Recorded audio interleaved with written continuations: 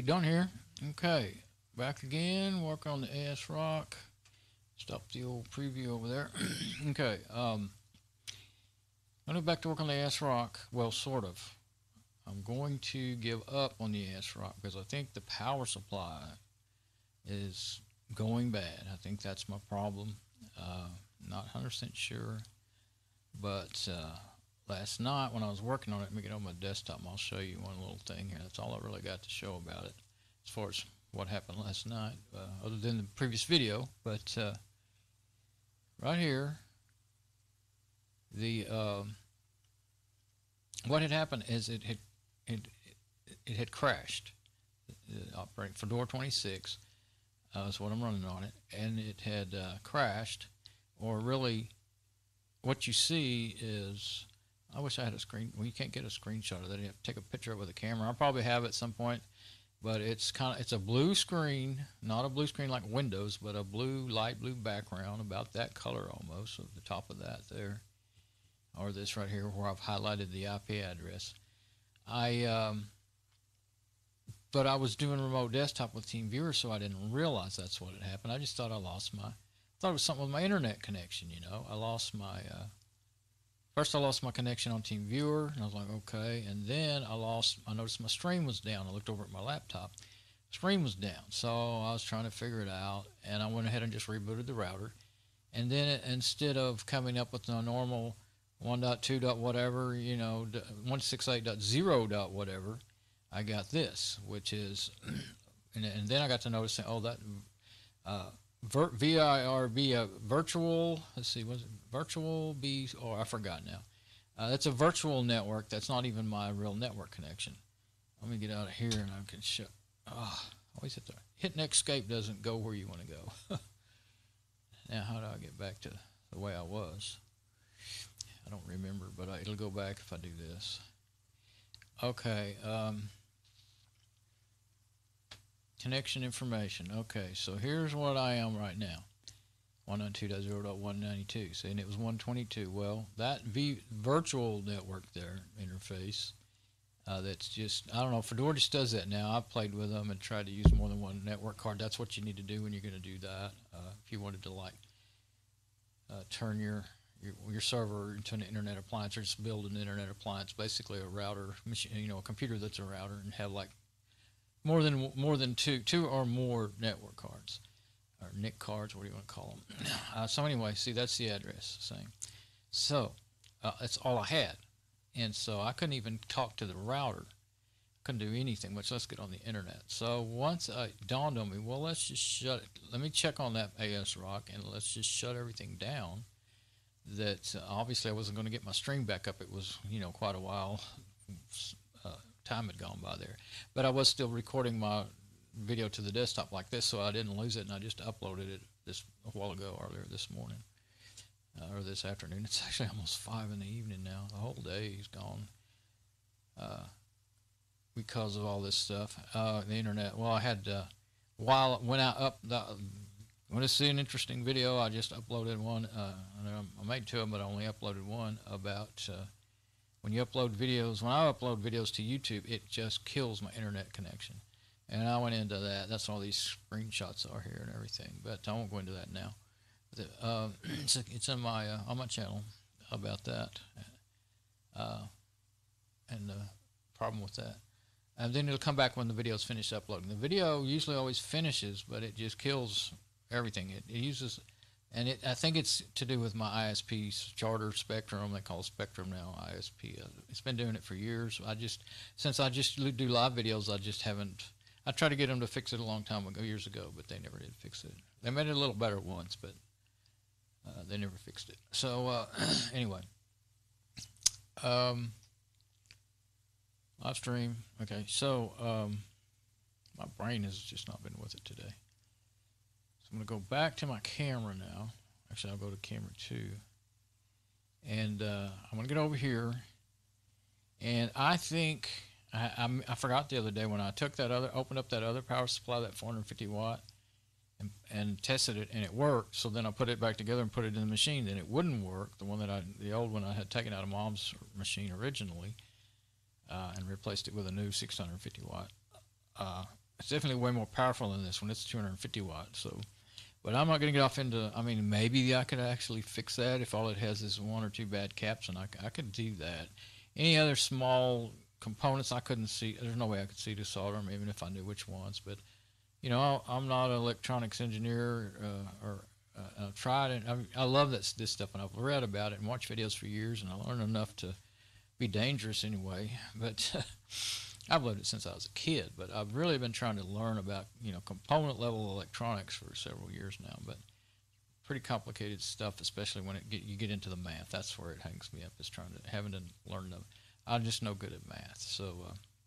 And with my brain not working right half the time, sometimes I can't even comprehend what I'm reading or watching on the videos anymore. But so anyway, I'll do what I can when I can. So I'm gonna go over here. I guess I'll have to. Yeah, I'll switch mics. Hang on.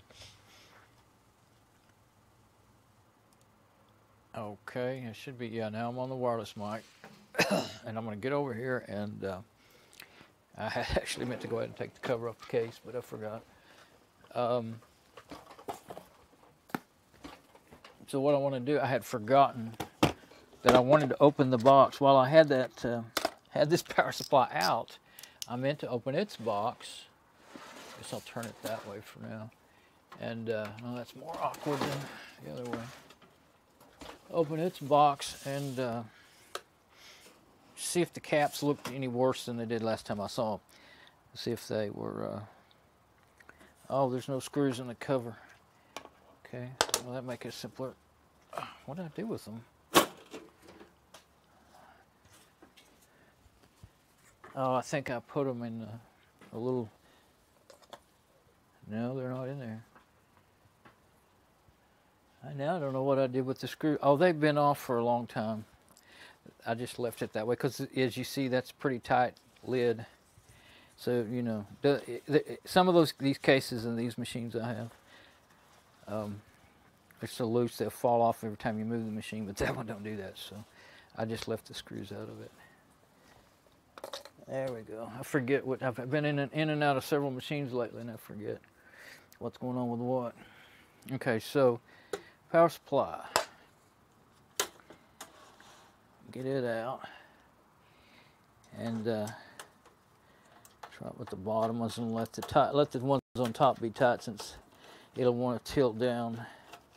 Oh, I'm going to want that little bottle. Put them in there so that I won't end up losing them. That one's kind of cool because it snaps open, but it's also real easy to turn over when you're trying to put your screws in there. That's a real film canister from the days of film cameras. I used to really be into that. I didn't ever have a fancy camera like a Nikon or anything, but I had a friend who did, and he taught me a little bit about photography, but he got to work. He was so good at it, and he worked at I forgot to unplug everything. He worked at a photography film processing place. Fox Photo was one of them he worked at. So he would, he'd take his. You didn't go anywhere with him without a camera. Let's see. Get that out of the way, since it's already loose anyway. And then I can get to that. Forgot to put this back in the picture, didn't I? There. Now. Everything is in the way of everything else. Let's see. There we go. I've had this apart and back together several times lately, so kind of know the drill in the last few days here.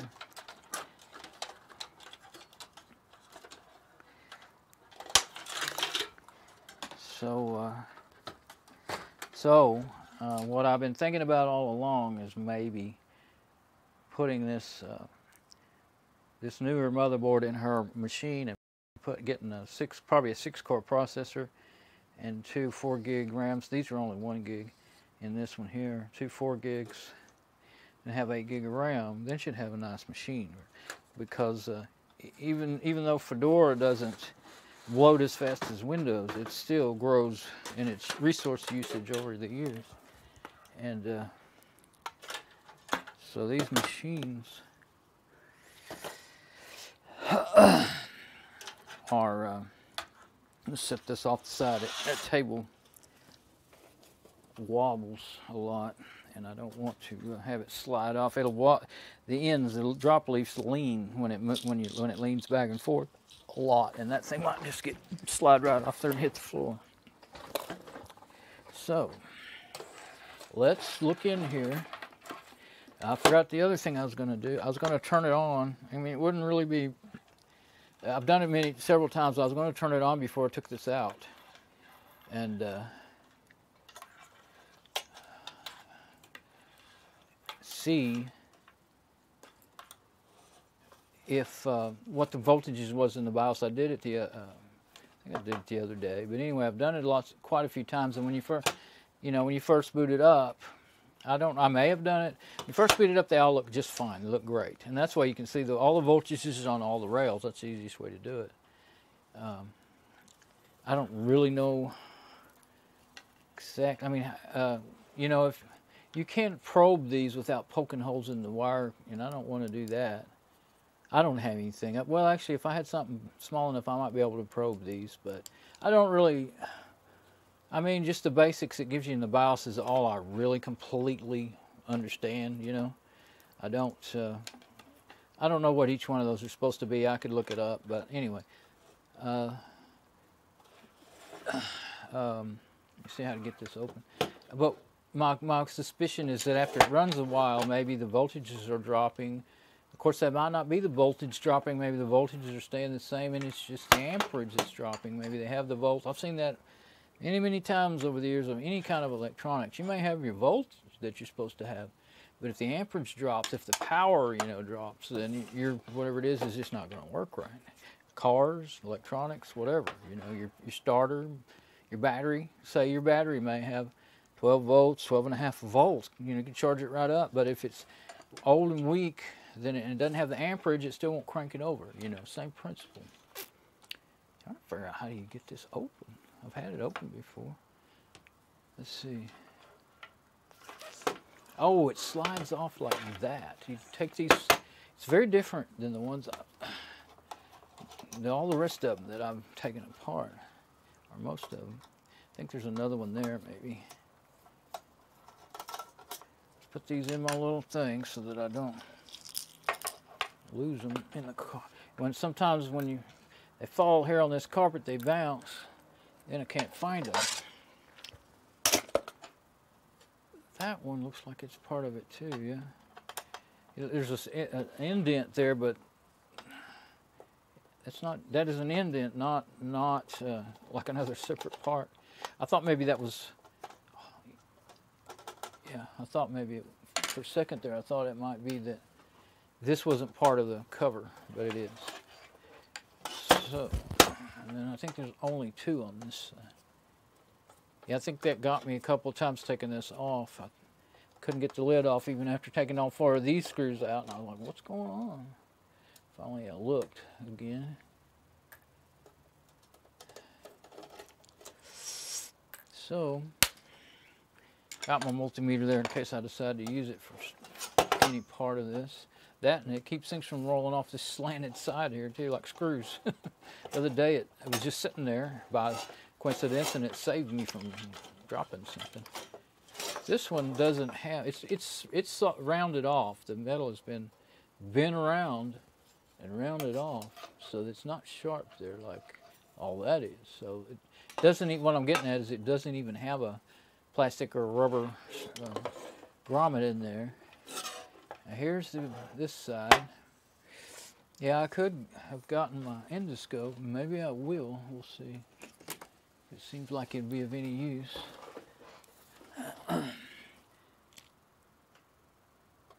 Nothing looks burnt, I don't think. That would be one thing, it'd be obvious, but so many tiny components that could go bad. There's a lot, yeah. All these little bitty ones, those are resistors, R102A, you know, so and so, so and so. R102D, C. Yeah, yeah. So R usually, I think that always means resistor. Well, maybe it's a certain format that it has to be written in to mean resistor, but I think so. Anyway,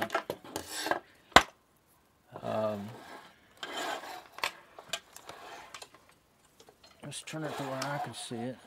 Okay, so those caps look fine. Those big ones.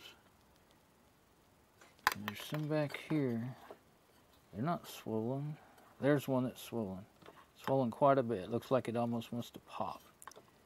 I'll try to turn it around there in a minute. I guess I will get the endoscope out. It's the only way you're going to see what I'm talking about. Well, let me look at everything over. I was thinking there was several that were swollen in here. I only see one right now. Oh, there's another one. Okay.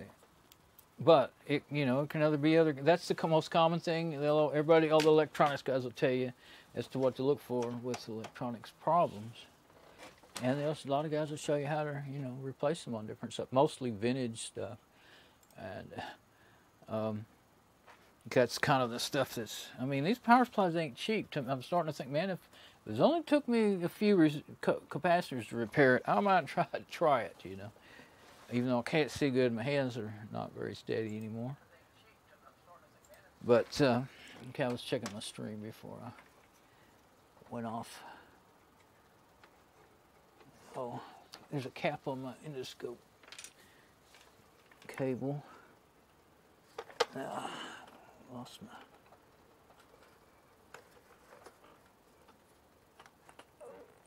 There we go. Got it plugged in. Now, I should be able to just switch to it and have it work. Actually, I'll go endoscope and cam 2. And that way, the waving around, oh, let's don't do that yet because it's still up in the rack where I left it. Get up here and get it out. I forgot about that part. It didn't dawn on me that I might use it, so I didn't get it out ahead of time. I'm thinking. Okay, now. Okay, we'll try it that way. Now, because you'll be able to see, okay, there's one of them right there. Well, that's one I hadn't seen yet, I think. That's on the other side. So,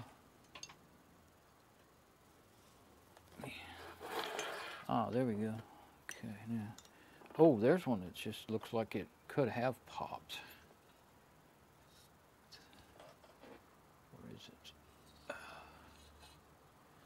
Too close. There it is. That one is super. I think it might be worse than the last time I saw it. Let me get my little glass, and see if I can keep the camera there. Let's see. I don't see any residue. There's white glue all over them. A lot of this stuff's been glued. But man, I bet you that's bad as it can be. And I do want to try. I have a capacitance testing function in my multimeter that I have now. I didn't used to have one. But that one's pretty flat looking.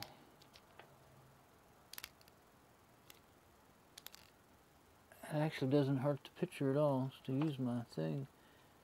So those look fine and dandy, those big ones. But that doesn't, just the way they look doesn't necessarily mean they're okay. But then there's some more on this side that look, that one's swollen. Let's see, right here. Get it to where, maybe my lights. Okay, that one there is swollen. Those two don't look swollen. If you get off at a different angle, you can kind of tell how much. See, you can kind of tell that it's swollen. Try some different angle from that. Let's see. There. Now I think you can tell that it's swollen like that. More light makes it worse. Okay. That one's swollen. So now that would be hard to get to. But I'm not going to spend time working on this. I mean, one day I might actually try to fix it. Let's look at these. Those don't look swollen, but you know, they could all be bad. I used to think that was a really good rule of thumb, you know. If they're not swollen, they're probably okay, but the more videos I watched one the other day where a guy was working on, I think it was as a power supply in something, but it was something rather old. But so anyway, that's the inside of that thing. It's a 250 watt. Let's get off the endoscope now because I can't hold still enough for it to be worth looking at. Let's get back on cam 2 there. And these wires out of there. Okay, so you can get an pretty good overall view, but you just couldn't see. I'm looking at the preview now. I wasn't doing that a while ago. Can't see that those are swollen and all that, you know. But so we've got one really bad swollen one, two.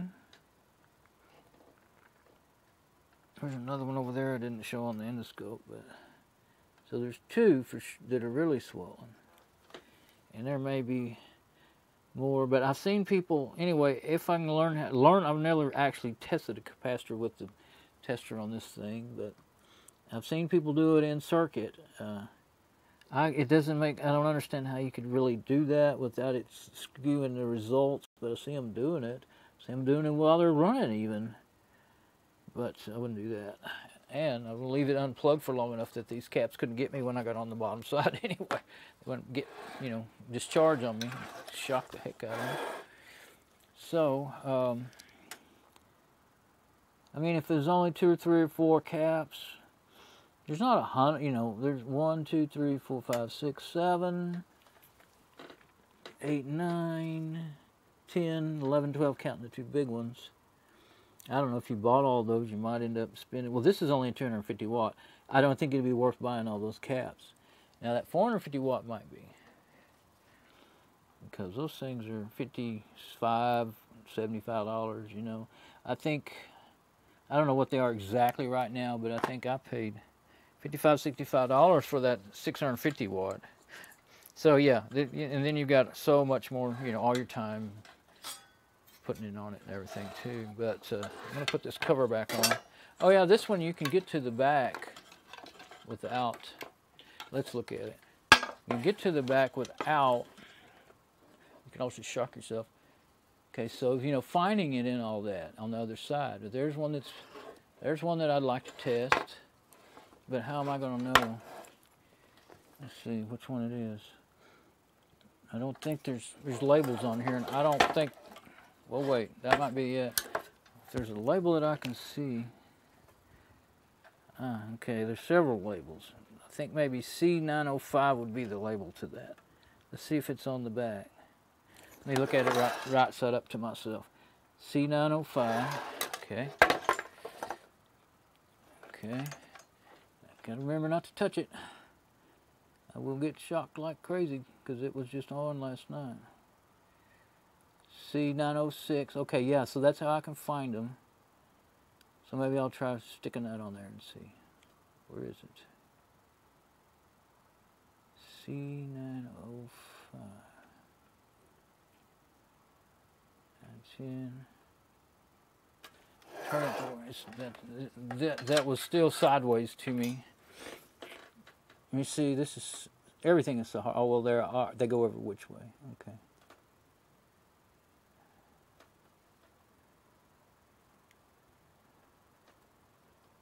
Let me get my close-up glass and see if I can read them better. That's the thing. That's why I don't know if I can really do it, because I can't see good. 905 is what I want. There's 906. It should be close to that, I would think. It was right up kind of in...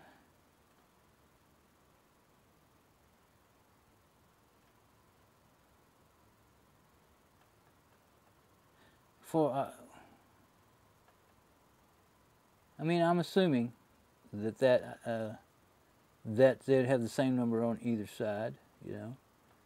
Maybe I'm not actually wrong about that. Maybe they do that would make sense, total sense to me, you know, that they would do it that way. But I'm not signing 905. And I think I'm in general. Maybe it's over this way more. It's not on that side. Let me flip it over again and find it. It didn't get me, I just thought. Okay. There's a swollen one there on that side, and then where's that one that swelled so bad? There. Okay, so it's going to be at the end of that heatsink. Well, you can't really tell where the heatsink is from the other side very well. Okay, so C905. Okay, there it is.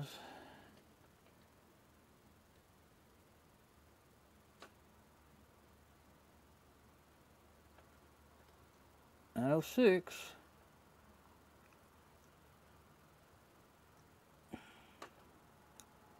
Unless you know that is it.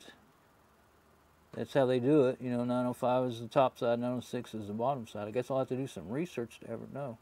More research on how they typically do that. I've seen guys, you know, these electronics guys do this, what I'm trying to do here, but I've regularly never tried.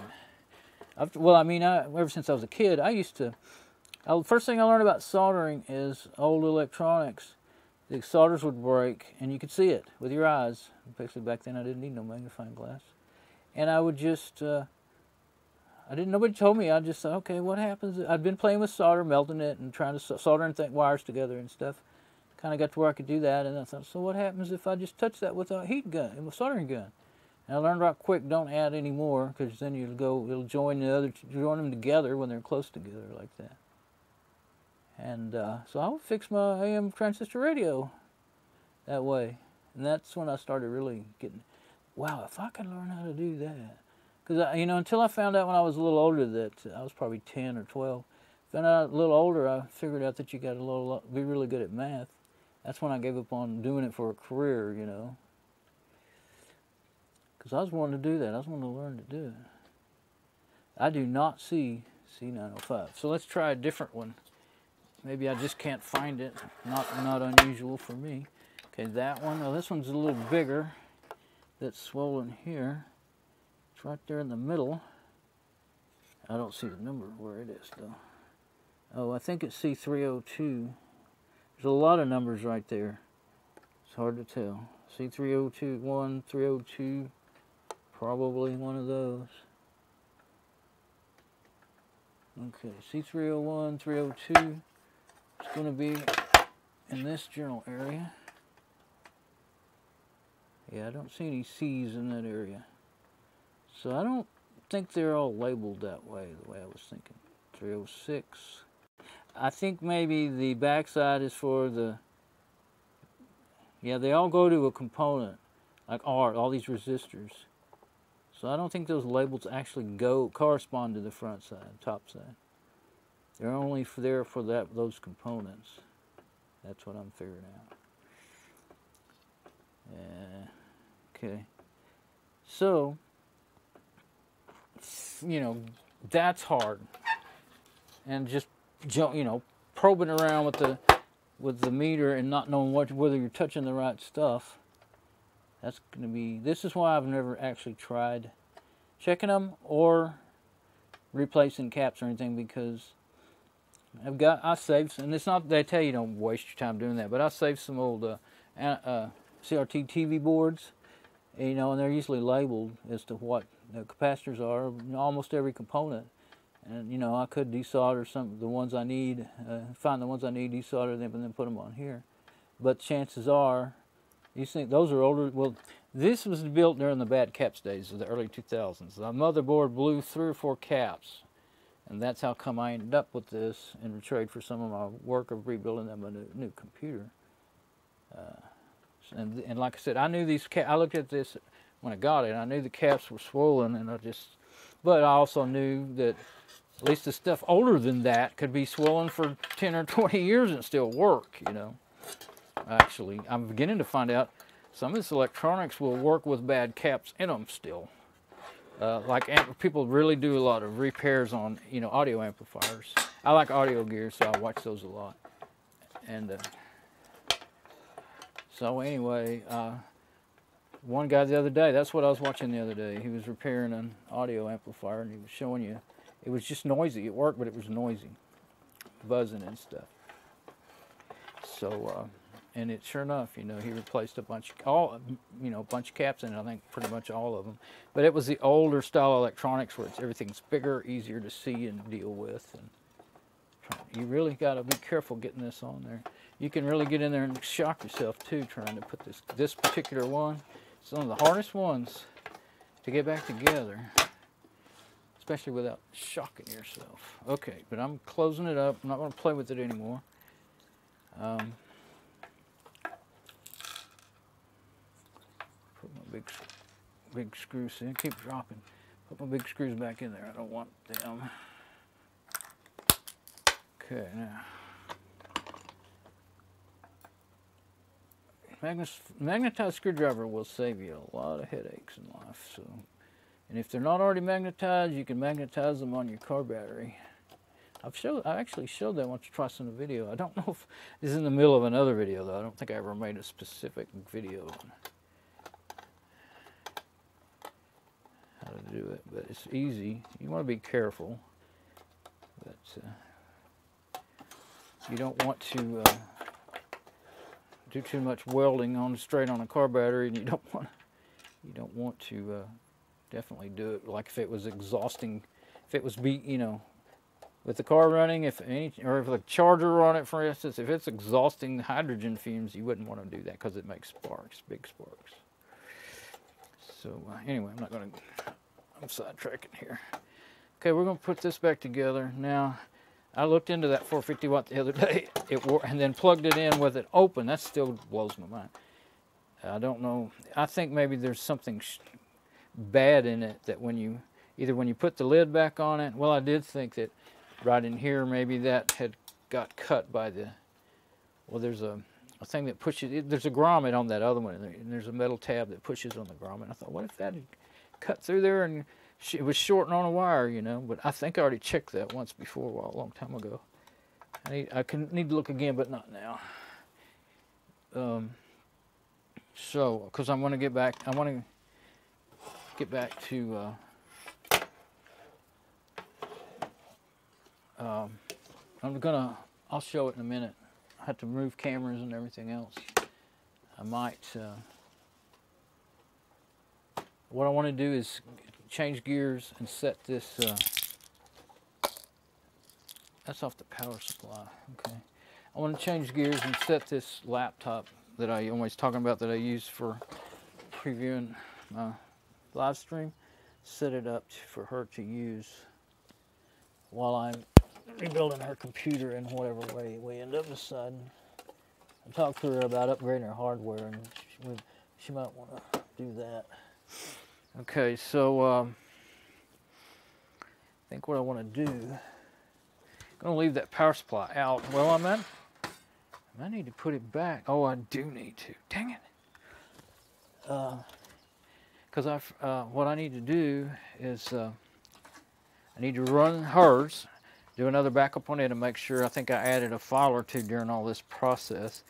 Then this one's got hers hasn't been, I have not opened up Thunderbird and so there's no new emails hiding in there. But this one I have opened it up with Thunderbird, and so there's going to be changes to the email profile. So I'll back up hers to my USB drive, and then back up this one after that, and it'll override any, in the right order. And hung up on my microphone. And make sure the stream is still good. Okay. What do I do with my screws?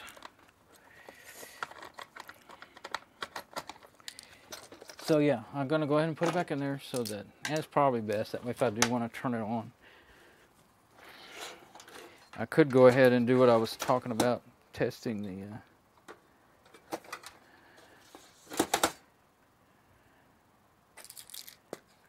get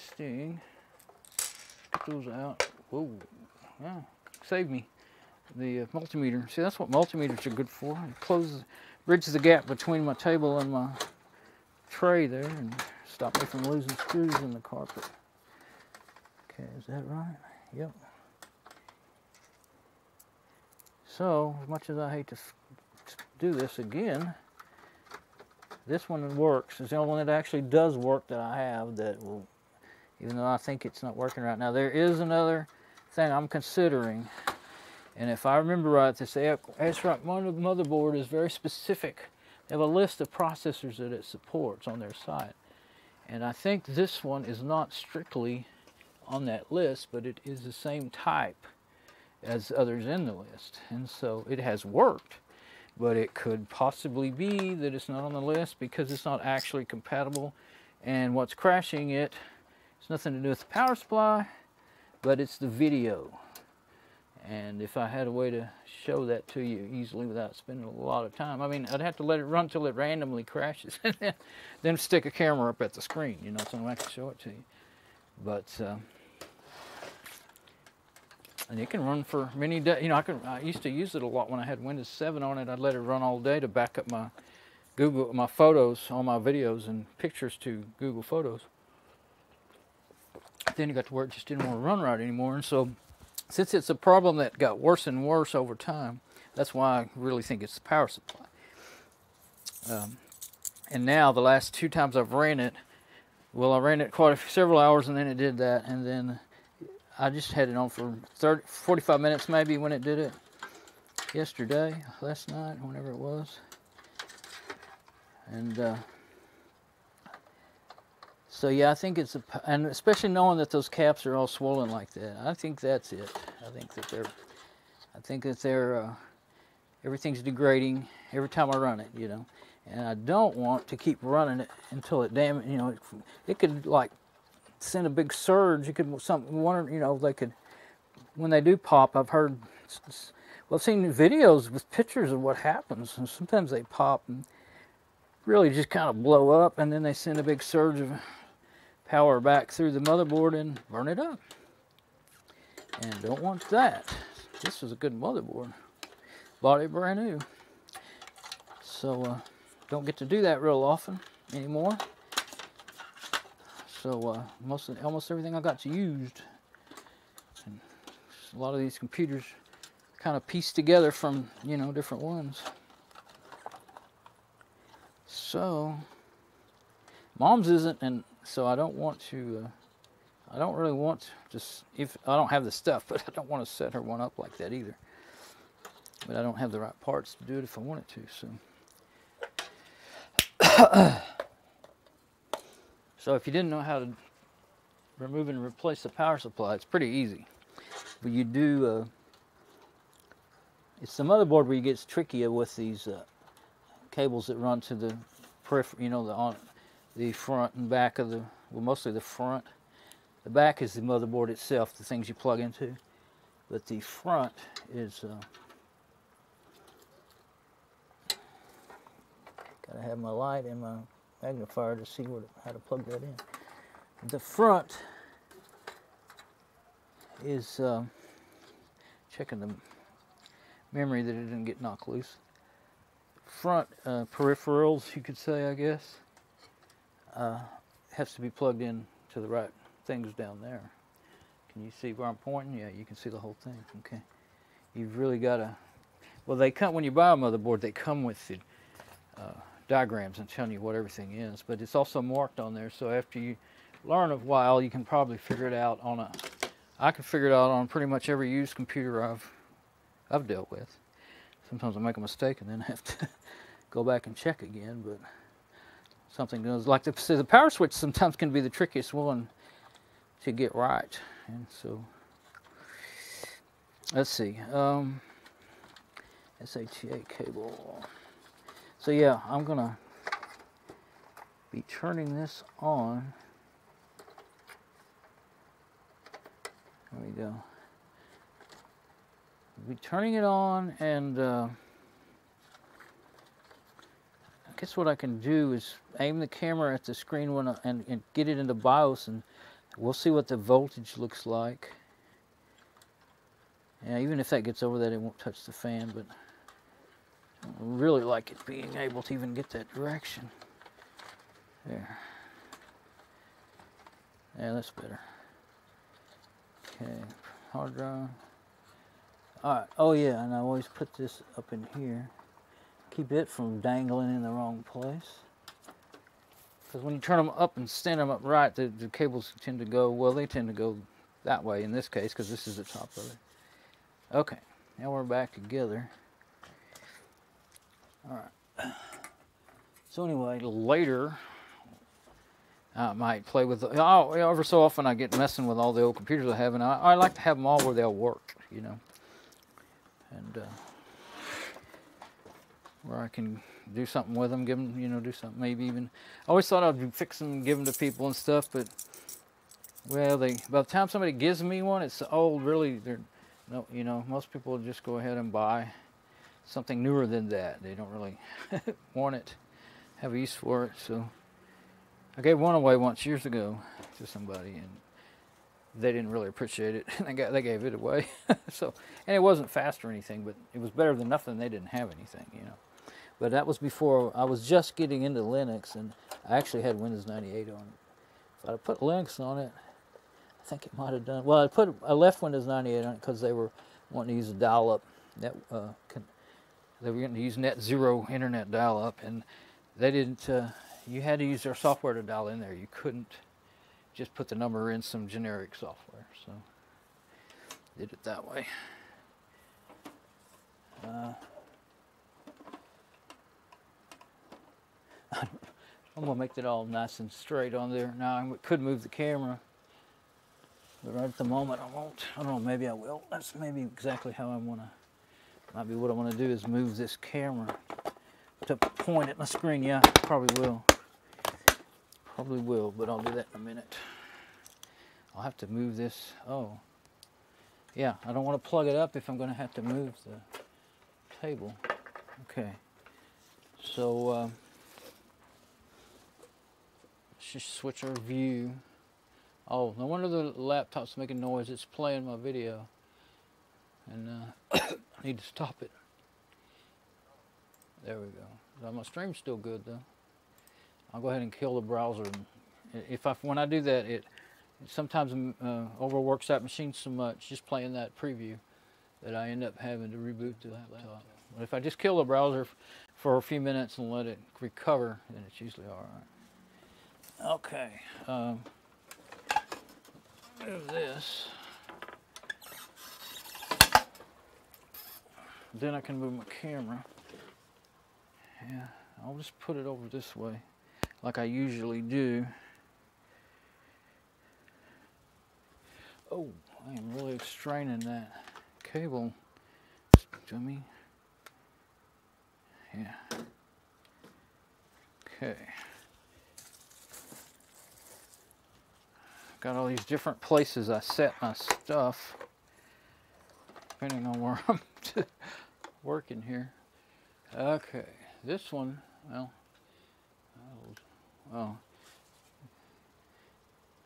leave it. It's a double view. You're gonna have to bear with me here for a minute.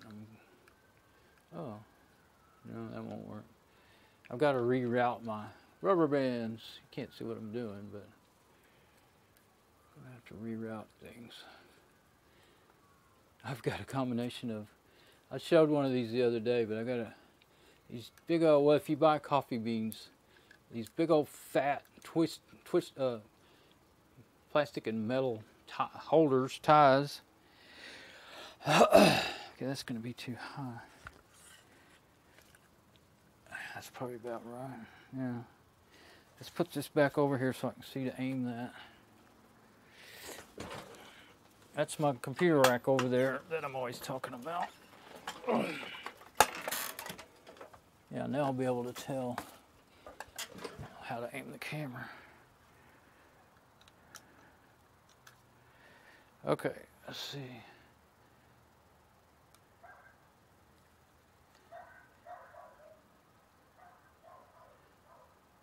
It's a little funky to my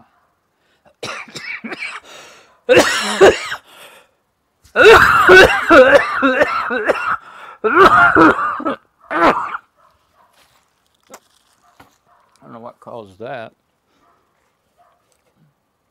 Well, yeah, I'll leave it as high as it is, but still got to get it. Kind of looking down on everything, but actually that's not so bad. There. Of course, you won't be able to see the text or anything, but you'll at least get the idea of what I'm doing here. I started to try to bring it up really close, but you still can't read it because I can only stream on the Wi-Fi at 720p, so it's not readable. It's all my Wi-Fi can handle, or my phones can handle. I always say my Wi-Fi. Wi-Fi could handle it. Pretty sure if I had ability to do it. I'm getting tangled up in other cables here. There. Got a mouse under there that I'm always getting a wrap around its cable when I'm moving this stuff around. So I've got my Ethernet over here.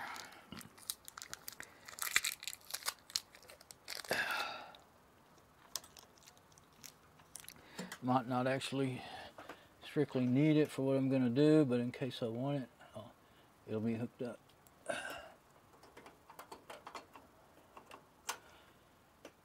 Well, that clip, it's not...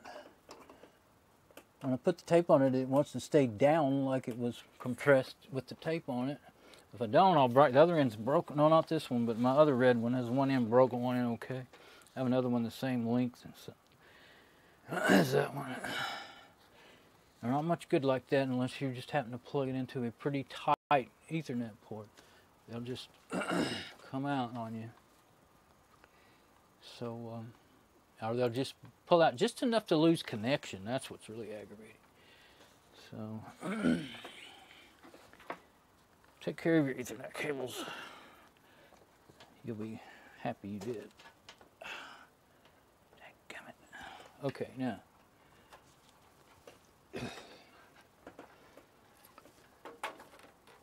So what I'll do is boot it up and gotta get to my stream page again.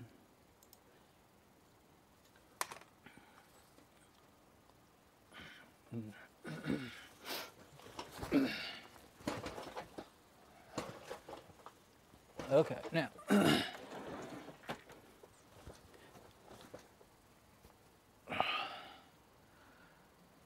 stream, whoops, wrong mouse. Okay, check that again and then I'll pause it. As long as it's paused, it's okay. Yeah, okay. So, let's see. Okay, now I'm going to leave it.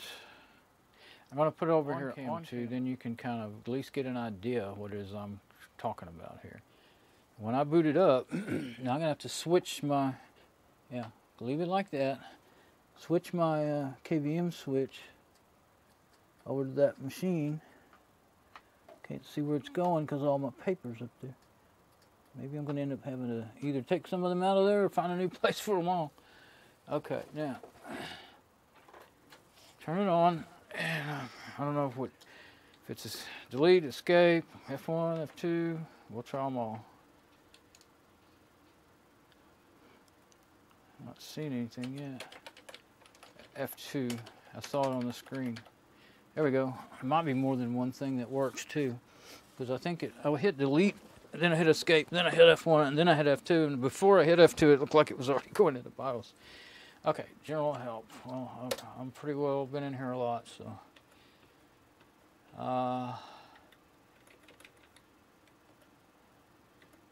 There we go, hardware monitor, HW monitor. Okay, now the temperature, of course, is cool, 84 degrees. It just now booted up.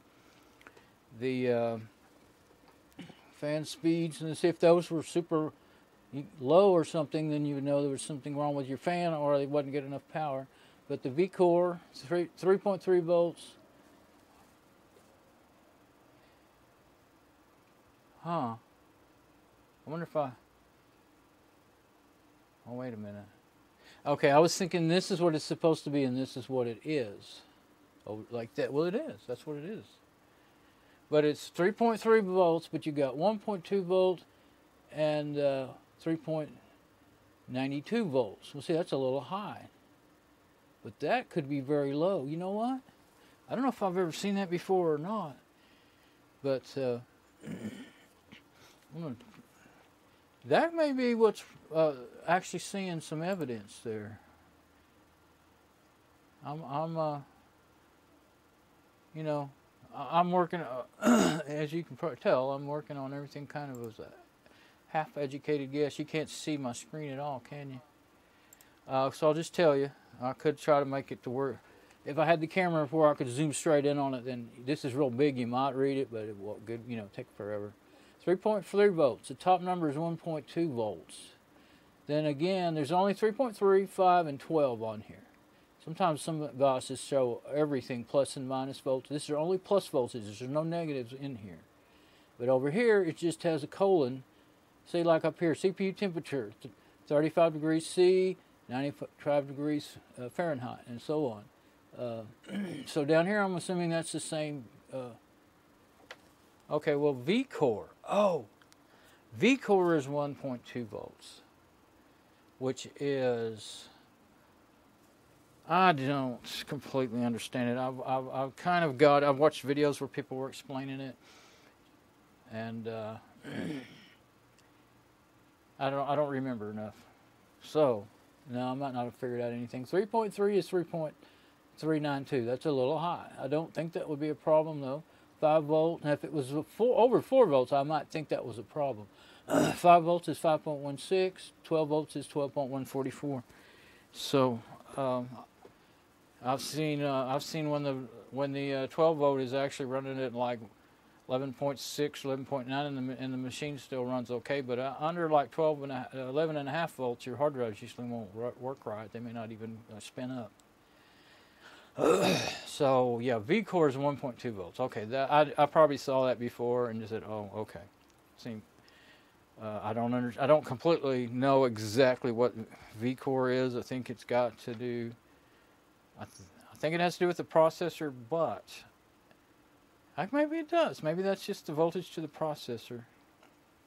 But I was thinking, you know, if you read up about how it all works. Well, for instance, you know, processors are rated at so many watts. You know, generally these, you know, desktop processors 60, 80, 95, 125. You know, like that. Like the 6 and 8 cores are 90. 95 and 120 something watts, not volts, watts. This one is an AMD Athlon. It's up here in the beginning. AMD Athlon dual core, 4050E, 64-bit, 2100 megahertz. And so I don't think that'll tell you anything about. Yeah, it won't. And I have two 1 gig RAM sticks.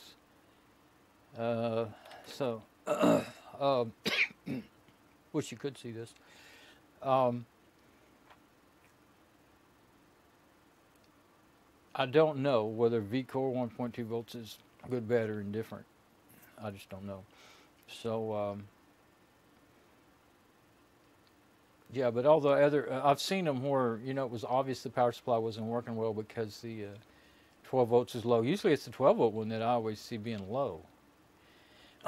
And that runs a lot of different things on there. You know, you've got several 12 volt leads going into the motherboard. All your hard drives and your DVD drives and all that run on 12 volts. And there's some negative 12 volts and negative 3.5 volts, negative 5 volts that go to the motherboard. There's all kinds of different things on it. There's a lot more to it than what's showing right here. But and this motherboard, this ASRock has what's called OC tweaker, and you can overclock it and do all that. I have it on auto. I didn't, and of course I knew with that power supply I couldn't overclock it anyway, so I didn't try to push anything. And so none of the voltages are processor maximum voltage. It's right there, 1.25. Okay, that answers my question. 1.2 even. That's what the V-core is. So that's the processor, like I was thinking. Okay, so the processor runs on 1.25 maximum voltage, and or that's what it's set at. Either it's blacked out, so you can't change it. So where is there it is? Multiple voltage change multiplier. There's a whole lot to it, and I never have bothered enough to learn it all because I didn't want to. I don't have the money to burn up a motherboard or a processor playing with them. So yeah, okay. So the auto, I'm sure, is safe enough, you know. So everything else, I haven't changed anything, so I'm going to get out. I'm going to say discard changes and exit, so that if I accidentally change something, I won't mess something up. Let it boot up. Yeah, this machine was, it was. Now it's just Fedora. It was. I ran it as Windows 7 for a while and just used it on remote desktop when I wanted to use something on Windows. But then it kept crashing and running terrible, and I just thought, well, it can't handle Windows 7. Although that's what it was built for. It was built during the early Windows 7 days, and it came with Vista on it and a Windows 7 upgrade CD, and that's what I used to put 7 on it, because they gave me that DVD, not CD. But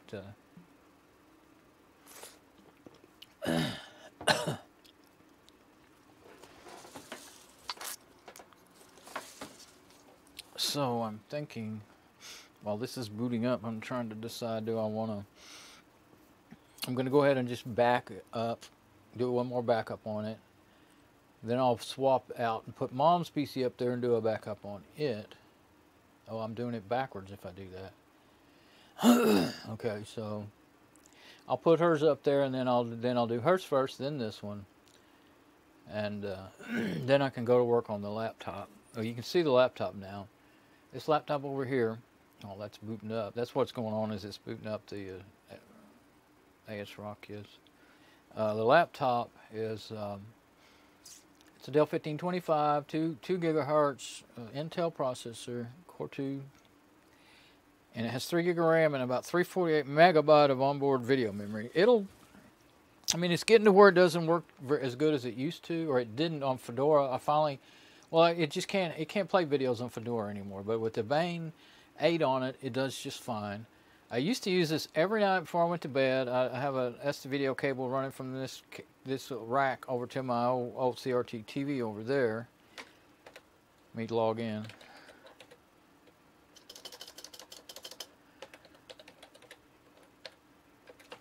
And logging into the ASRock. And so I used to watch TV on it, but I don't even do that anymore. I've just got to where I just watch whatever I want to watch on, and I didn't actually watch TV. I watched video from the web, whatever it was, YouTube or whatever, or Amazon. We got that Amazon Prime. But I got to where I can't really, with it's an old CRT TV and everything's widescreen now, I got to where I can't make out the faces good, and I just didn't like it well. So, and if I put on my glasses over there that far away from the TV, then it doesn't look right. I can't see anything good with them, without them. So I just got to where I just sit here in front of the computer and watch whatever I want to watch, and then if I watch it, I usually watch something before I go to bed, kind of try to relax. So still just a white screen. I could change the lighting on the camera and all and make it a little better, but then I'd just be wasting your time, and then I'd have to change it back the instant I go do something else. So.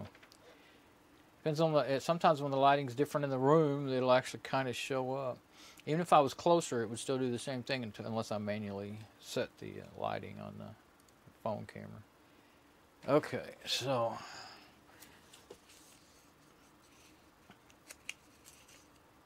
there we go. Got to write down this.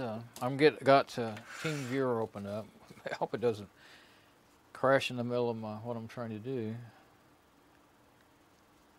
Oh, I'm doing this not really. I'm realizing that I don't want to sit here running this. There's actually no reason for me to sit here running this until I get ready to do its backup. But I need to do the older machine first. This will be the newer stuff, then then I can copy that back up into the laptop. Now, I'll have to make her a screen name first, but that's easy and quick. But then I can copy all her stuff in there. I'm pretty sure there's enough room. I'll look. Let's look right now. I'm thinking about it. Make sure I'm not getting hung up on something that I can't do. Let me see how much data is actually on her. Let's just see what's in her total home directory. What's all this? It's something in downloads, I guess. With this extra stuff in the little deal here, I can't even see all what I want to see. Okay, yeah, I think that's her downloads directory. Yeah, it was. Okay, so home theta. Let's just see the whole theta. That'll be close enough. There's plenty of apps in there, but okay, 39.3 gigabytes. Now I'm pretty sure I have plenty of space. I'm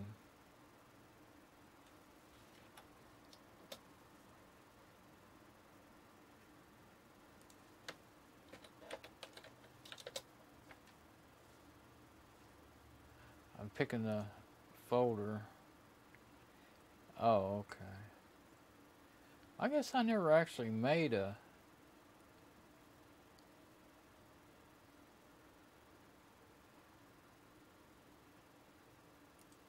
These are her old screenshots folders, so actually, I don't know.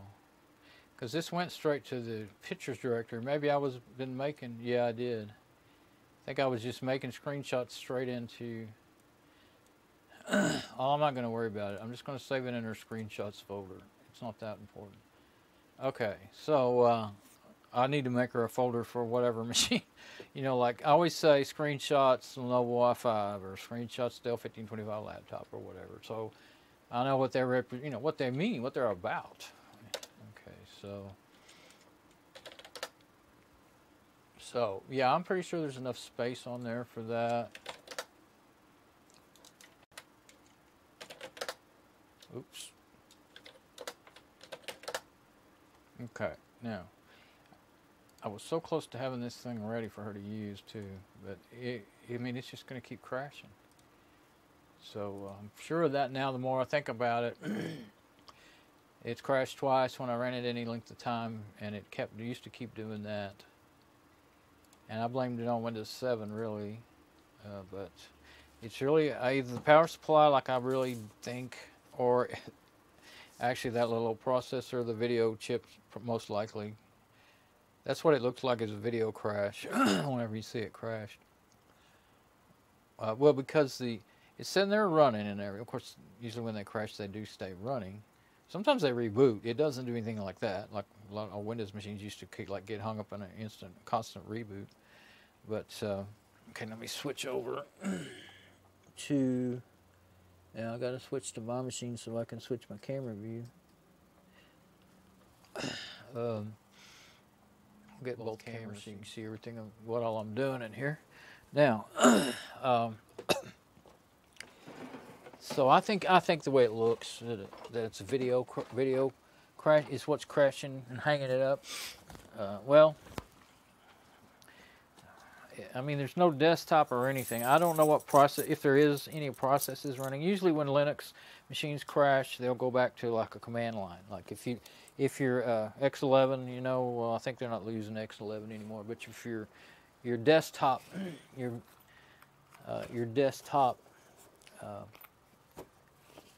video crashes, then what they'll do is. Well, I guess I can just shove this one this way and put the other one on this side. When your video crashes, then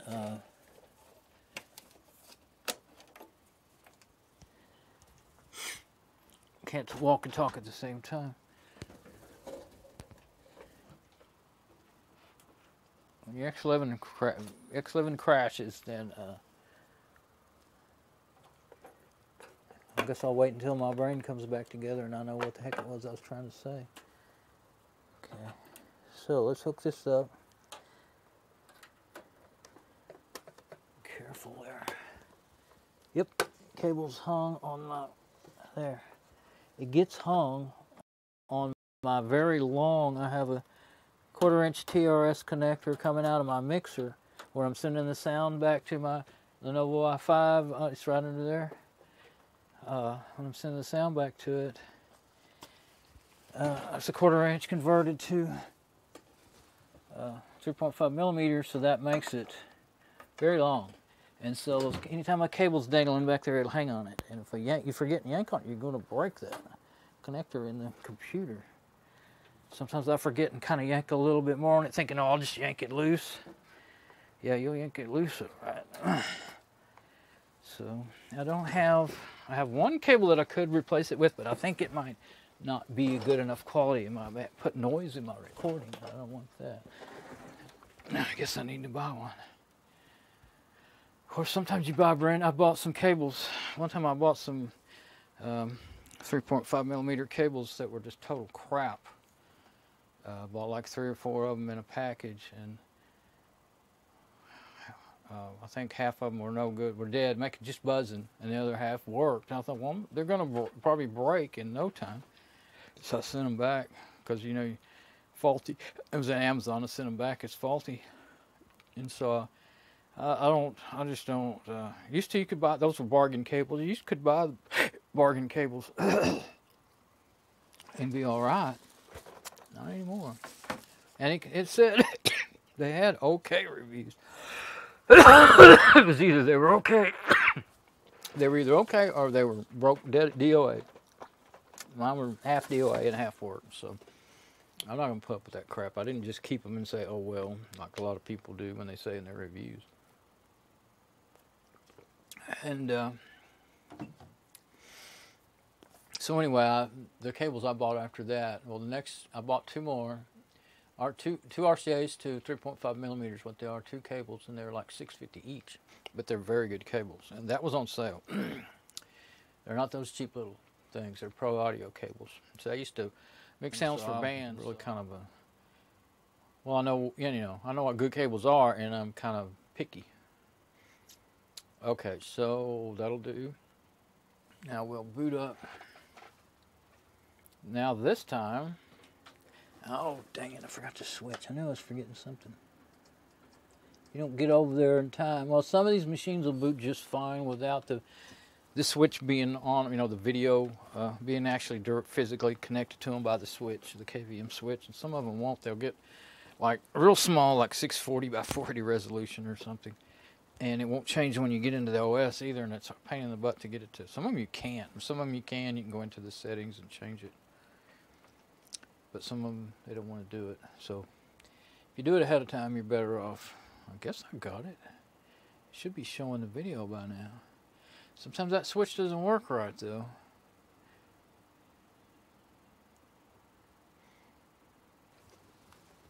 I'm plugged into the wrong video card. Plugged into the onboard video card. I guess it's not going to work because the other one's in there. It's just not, I'm just not plugged into it. You can just do that, though. I should be able to get video by. But the whole thing I was talking about, we'll see what happens. I'm going to have to reboot. It should begin to come up.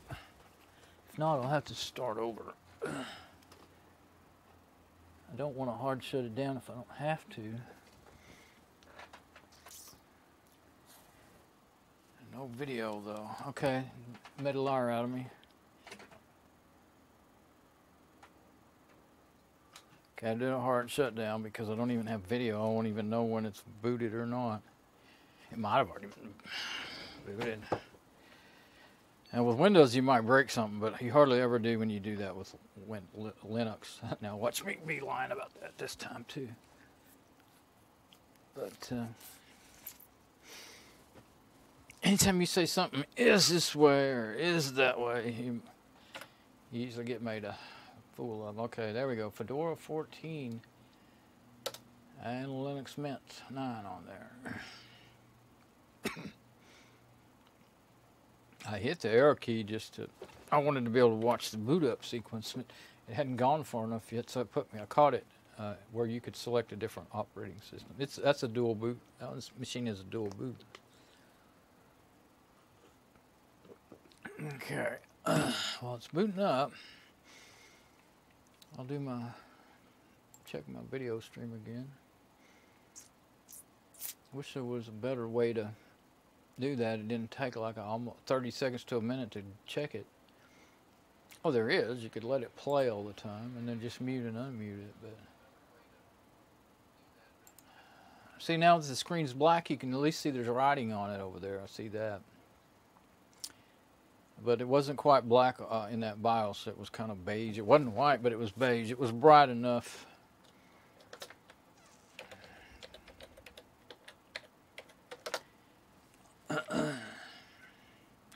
Was bright enough that it wouldn't show up in the camera. The camera couldn't handle the different contrast between the screen and the background. Yeah, if my laptop could handle playing that preview, I'd just let it play all the time and I could just glance up at it. Just mute and unmute the sound so it wouldn't drive me nuts. Okay, so we're in. This is a great system. I believe what I'm going to do is make an image of this Fedora 14 and then copy it onto the new hard drive, because I think I'll make that her backup operating system. And all these apps, she doesn't usually use all these extra apps, but if she ever did, or if I did want to on her machine for something, then I'd be able to do that. And both of them being Fedora, and I'll just use the same username, same password, and then won't have any file permission conflicts with the backup. I had a real problem with that with using Mint's. That was Linux Mint Debian, or well, yeah, I think it was Debian. But even if it was the Ubuntu Mint, it still uses there's some differences that I discovered when I did that in the way that it handles file permissions, and it gave me all kind of headaches. I'd get question marks instead of owner of the file.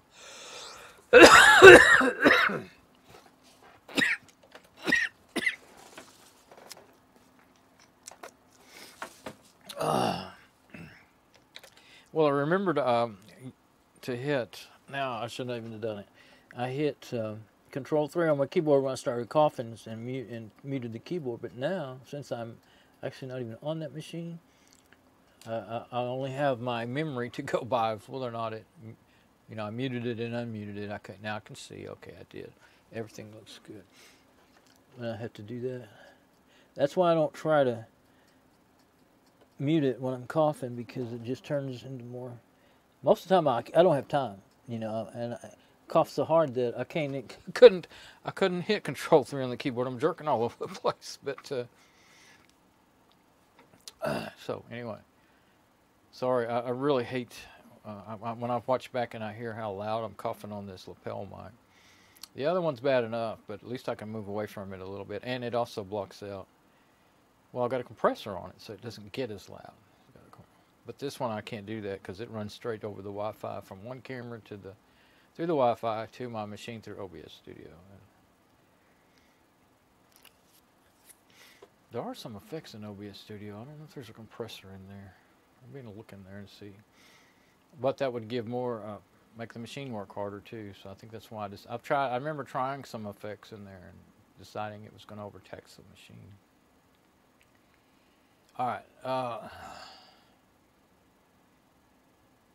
all I need to do, okay, I need to go to my machine, unplug my Seagate drive, plug it into this machine, and then run a backup. I still have a backup job that I made for that purpose. Oh yeah, and while I'm on my machine, let's see, I won't even switch the camera just because I'm not going to be on it long enough to matter. But okay, unmount, unplug that, and unplug this endoscope cam. That uses a lot of resources. Okay, because it's sending data through my machine, even though it's not being streamed. It's just making my machine work. I figured out that USB cameras really work machines hard. If you just plug I've got two really old USB cameras, webcams. They'll work the machines. If you turn them both on, it'll work the machines super hard. I used to try to do dual camera shoots with different apps before I discovered OBS Studio. One good thing about OBS Studio is when you switch off, well, when you switch off of my cameras, my phones, that's a VLC stream, and it shuts it off, so it's not. If you didn't do it that way, then it would completely fill up the cache on the machine and make it probably crash. But the USB, I'm not quite sure how it handles it, but everything seems okay except for if you run it for a couple of hours that way, you can tell the machine's slowing down. Okay, now, yeah, there's a Seagate. Okay, so really all I think I need is Lucky Backup. I started to open up Crusader.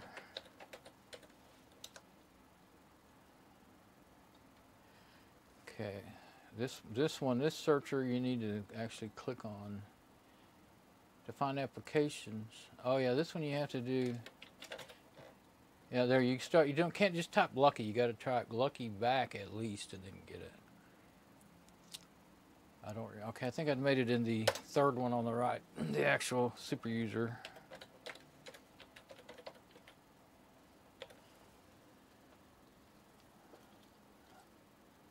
I didn't get out the password for that.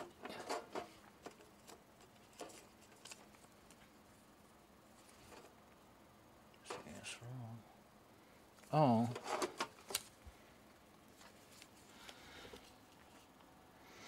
Oh, okay. For a moment there, I couldn't remember what machine I was on, much less what password is. That fan on that thing's making some noise again.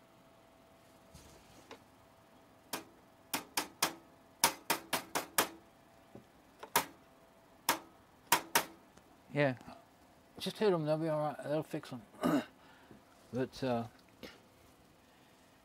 doesn't make any difference. It'll whine for a while and then it'll quit. That's what it's been doing. Okay, so Fedora 14 Thunderbird. Let's look and see if this is the thing I want, the job that I want. Yeah. No, that is the normal one going to her. Okay, here it is. There, yeah, I put that all back to normal. That's the normal backup. The one on the bottom is the one I want.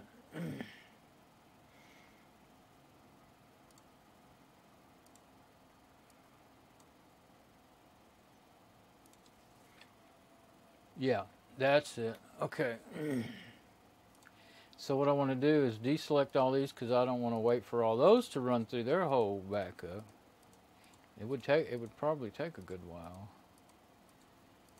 I don't know how long this is going to take as it is. And I'm just going to hit run because I've already checked it out and everything before and it's supposed to work. It may not take long at all because there's really not going to be but like a couple of text files that need to be changed, you know. But it still takes a while just to look through, you know, for the program to look through and see what it needs to do. I didn't think about it, but let's see how. Oh, it's almost done. I was going to say I could have got on remote desktop and then I could have showed you what I was doing. Well, it's up to 95% and now it's kind of sticking there. I'll just leave it in that screen and let's see. Oh yeah, it's already running. All I have to do is log in. This machine is like, I have it set that way so that I can just get in there and help her anytime I wanted. So, come on. I went to my machine and now my mouse hasn't, I think it didn't catch.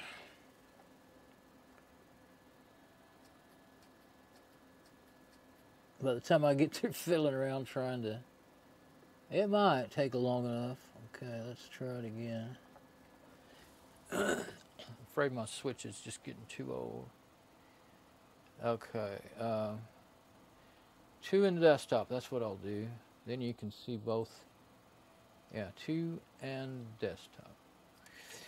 Okay, so remote desktop. I don't know what the IP address of it is though. That's the only thing I forgot to look. Because this is on my router. I have no clue what the IP address is. that means switching back again to look. I could look in my D-Link router and find it. I think this would be faster. Yeah, when it gets down to the end is when it always slows down. So that's why I'm thinking maybe I have time to do this. Nothing better to do right at the moment. Okay, 0.171. 0.171. Okay. That was the top one, last one I was on.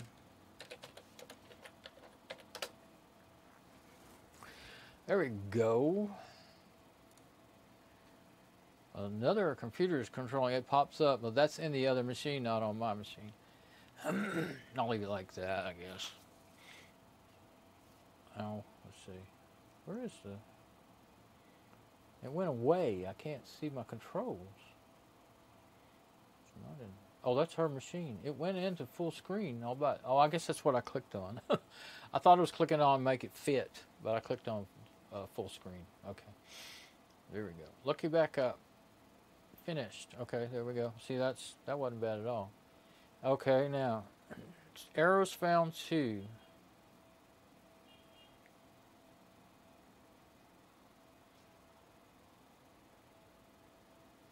Okay, there's 2 files, I guess, 2 errors. That doesn't mean they're just 2 files. That means there's 2 errors. So I'm going to look through and see if it's anything that looks important.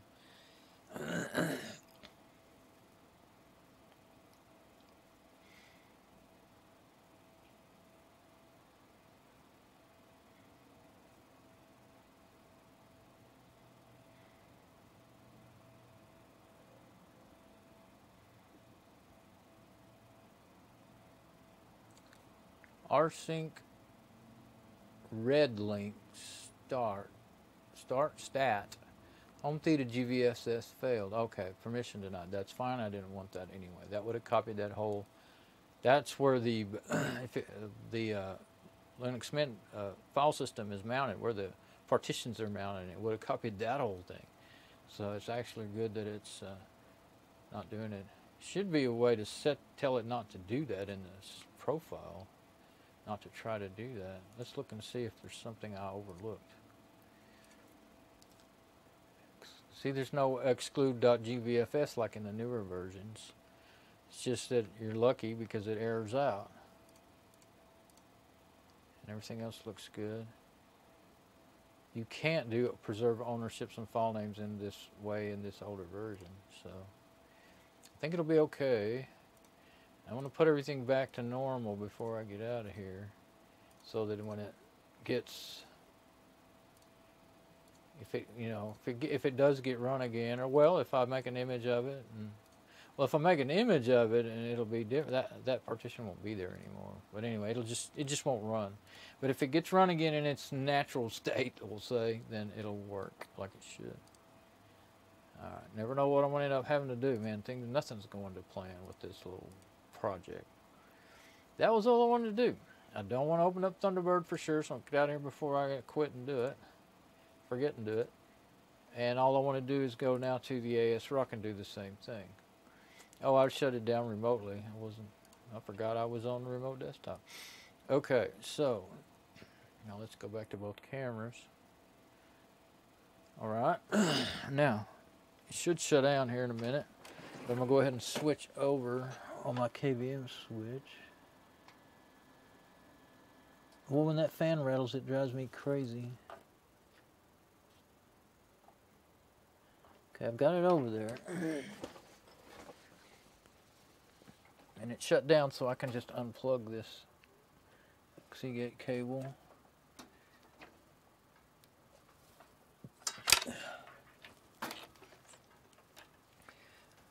Power cable. I got 2 power cables that I'm using. So, well, at one point I had them both running. Need to have them both running. Okay, that's that for that right now.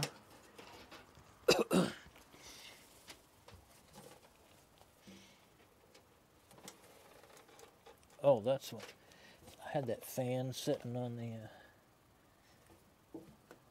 top of that, so I could maximize my space. There. usage over there. Okay. Actually, I could turn on the fan if I needed to.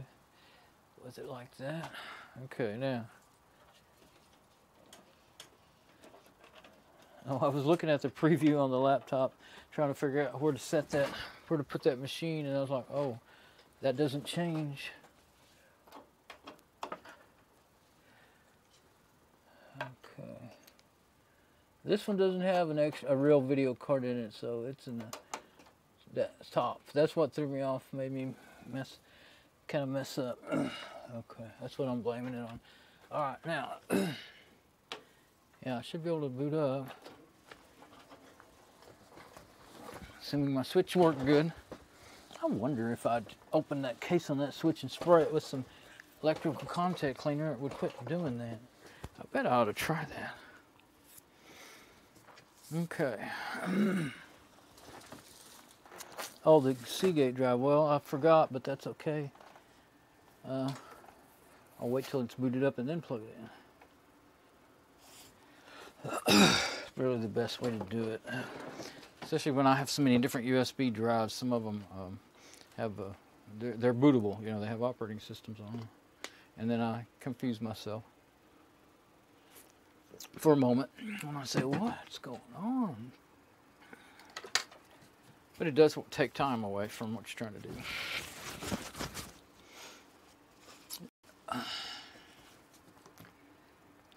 Okay, let's see.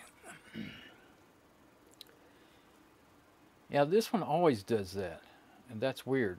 No other machine I can think of does that. It's all gray except for just a few of the text. I don't know if you can see that or not, but just a few of the the black screen with the white and green text trying to show through.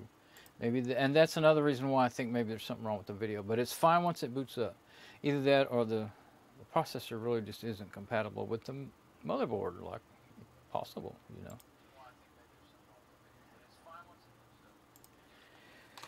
I was checking my stream again. But whatever it is, either one, this same machine's not usable like it is.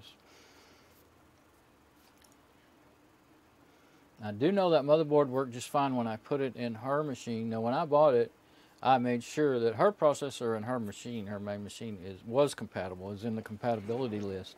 I didn't run it a real long time, but definitely had no problems with it. I discovered that it was a switch. Fixed the switch and ran it a little while, and then took that. I thought, well, what's the point in leaving a brand new motherboard in there when the other one's fine? You know, I thought that could be used in another machine, so I took it out. So, is it booted up enough? Yeah. Okay, we'll plug in our Seagate drive.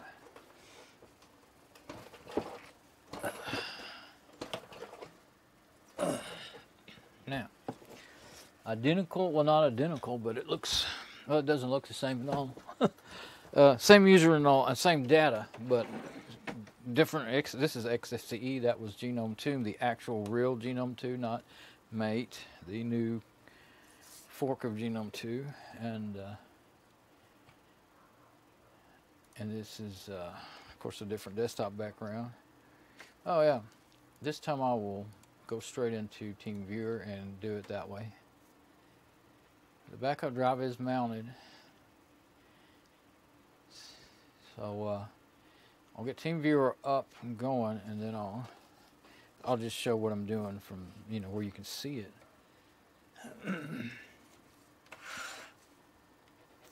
Got to write down that little new password.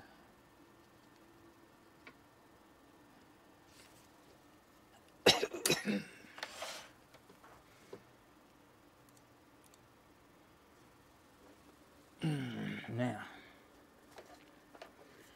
I've added a few more papers under there, and they're not even laying down good. So gonna have to change that.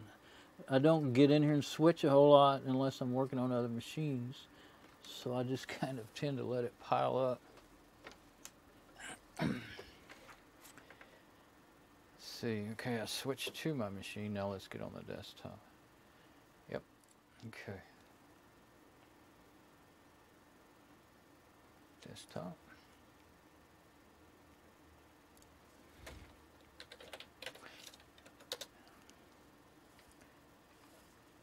we'll hope we don't have problems with TeamViewer again like we did the other day. Usually, lately, you know, I've been using it a lot, and I only had that trouble where it couldn't connect once. Okay, it's good. I'm also checking my stream again.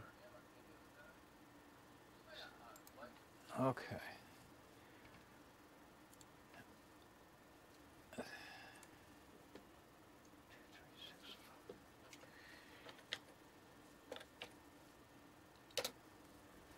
I think we're going to be okay with that. Yeah. Okay.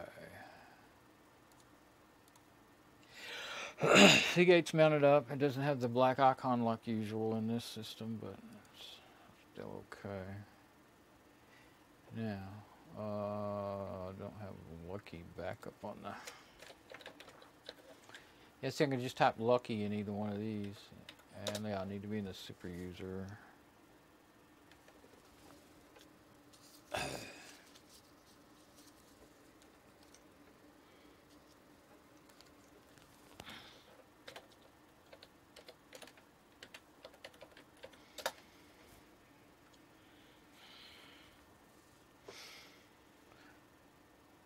Okay, yeah, that was the one I made. I don't think it ever ran.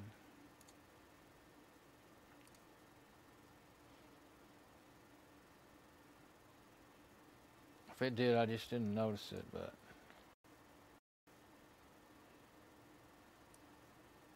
Could be that I got mixed. I've gone back and forth. It really, I mean, it could be the desktops that make a difference too, but I know in my Fedora 23 Mate, I have to set it up in super user for it to run on a cron job. But I'm going to validate it. I want to see. Everything seems to be okay. So it's not saying no, you're trying to copy to the same, you know, nothing's I mean, I'm not copying the same directory to itself, but I am copying everything I wanted out of home theta into home theta backup. But it doesn't seem to. Backup source inside destination. Okay. But, yeah, I don't want to do synchronize. That's not the way I want to do it. Okay, it does say do not create an extra directory, but yeah, you still don't want that. I went through that recently. Okay, so I don't know why it hasn't been running. Let's see. Look at the schedule. Skip critical, profile default. At reboot, delay 20 minutes. That should be good. Okay. Profile execution scheduling, yes. And the Cron it button's not even working, so I remember I clicked Cron it.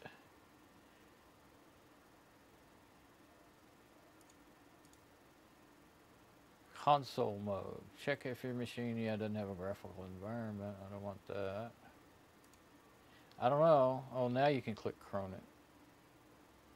Could you Cron tab? That tells you what it would do. Reboot. Tells you the exact command. Says it was created. Close. I don't know. Update successful. Well, of course, I'm not going to... That probably won't get used now, but it's not going to be used right this minute, that's for sure. Okay, back up. Oh, and at one point, the first time I tried to back up Mom's PC, I did it over the network with that profile.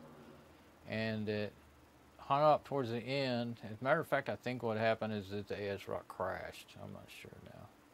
But this one is the one I want to run right now. It says it can't do it. It says there's something wrong. Backup Theta's Hot Rod PC to home Theta. What? Modify. Maybe this is not what I thought it was. Oh, maybe I did it in regular user. Yeah, because I was worried that it might make super user permissions, and I didn't want that, which I don't think it would. Run media Seagate drive, backup Theta. That's right. Destination, home Theta. Oh, that's the other way around. That was when I was bringing everything in. It still says there's something wrong with that, and I don't know what it would be. I don't know. I'm going to hit cancel, but now I remember. So I'm going to go put it back like it was. Now I'm going to have to close it and get back to Lucky again. That's what whoops, wrong one. Just click the first one without thinking. I want the second one. Okay. No, there's no profiles in there. Oh, because I've never done this before. Yeah. That's why. I'm going to have to make me a profile to do that from. Okay. Yeah. Because I hadn't tried to do this before.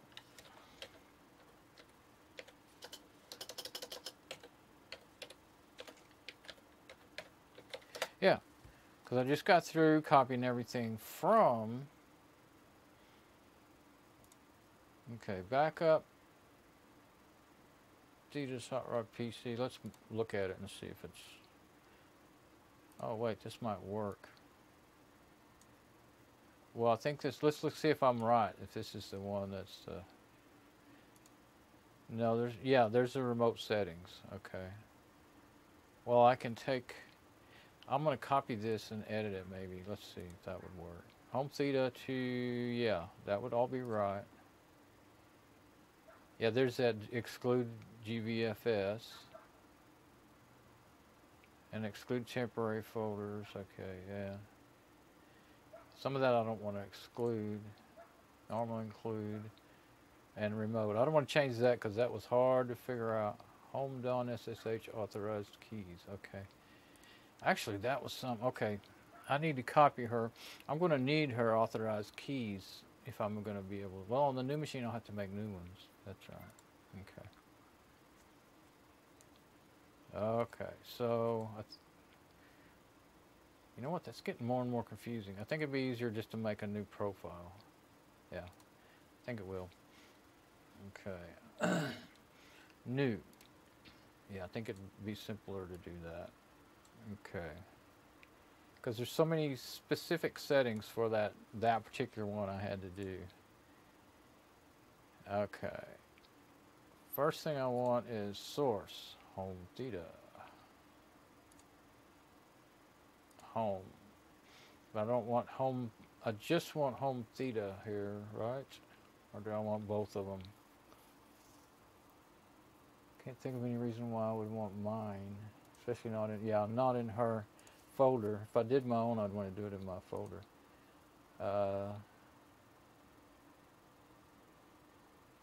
I'm not going to exclude anything because I really want to be able to have everything that I could possibly use. Stuff that's extra, there's not going to be, I haven't run it that long to have a lot of extra cache and temporary folders and all that. Now then, normal include, let's see, before I forget, I want to make sure and not delete files on the destination. I don't want to preserve permissions, but I want ownership and times, okay. I won't bother with the hard links. This is a NTFS. I'm going to say, a lot of times that helps to attempt super user activities. Recurse into, what did I do that made it? Oh, NTFS. If you say it's NTFS, all that's moot anyway. It doesn't handle it that way, okay? But I do know I've been having no trouble with reading and writing the everything from the after I put them on my backup drive. Okay, I just want to make darn sure I don't delete any of those files that are already there.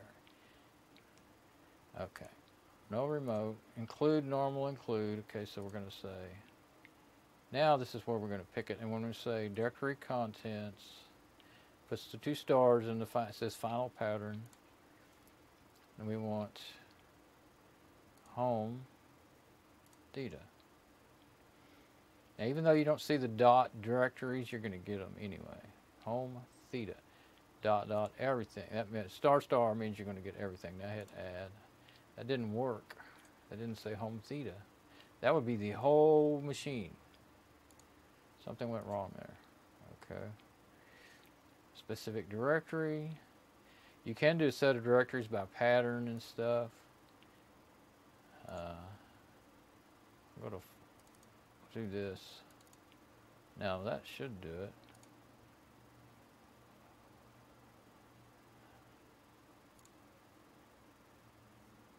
That's not looking, I expect it to say home theta, not, wait. I've already got source home theta. Here's your problem. Because if I don't hit add, that won't get added. I'm not doing my source. I'm doing my where it's going to. Right? Oh no, this is source home theta. I don't understand what it is. Okay, that kind of can just delete out of there. I shouldn't be fooling with that. I'm confusing myself. Okay, so this is good, this is good. I'm not going to bother with those. Include, normal include, that's all I need. If you were going to do this, you would only be doing that on only include. Okay. Remote. Oh, that's good now. Okay. Yeah, this is not instructional. This is me muddling through this stuff, by the way. Bypass warning. Okay. Yeah. Destination. This is what I'm trying to do here. Where's the Seagate drive? Can't see it. It's not showing up. So I'll have to go to...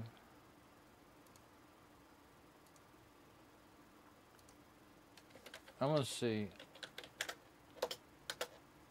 if you can find that Seagate drive. Nope. Just by doing a search. I think that's only like search recently used. There's the file system. Run. Let's see. You got to know this to do it this way. Media. I had the hardest time finding... Uh-oh.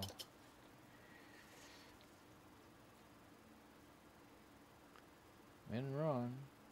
Media's not there.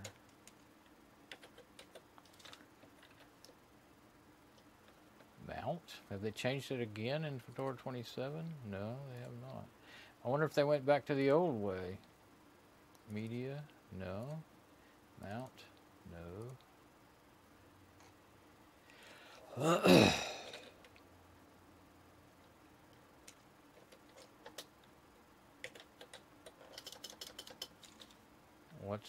What's the deal, Lucille? I know I did this before. Seagate. Let's open this in the regular file manager. I right-clicked in it. Didn't come up with what I expected. Guess it's mounted. It says mount volume, but it should already be mounted. There we go. Run media theta.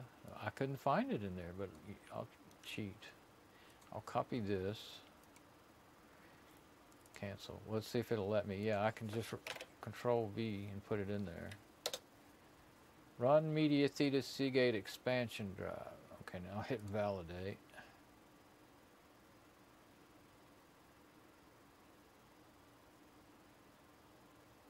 There's an error. Oh. Task name. I knew I hadn't done that. I saw it as I clicked validate. Okay. Not home. Seagate expansion drive. I won't try it like that because I think the spaces will... No, I think it jams it all together instead of making spaces in there. You can... I've done that a lot. I just leave those in there and it takes them out for you, but I can't remember if it jams it all together or what. I don't want it all jammed together. Okay, validate. Seem to be okay. Okay, that's more like it.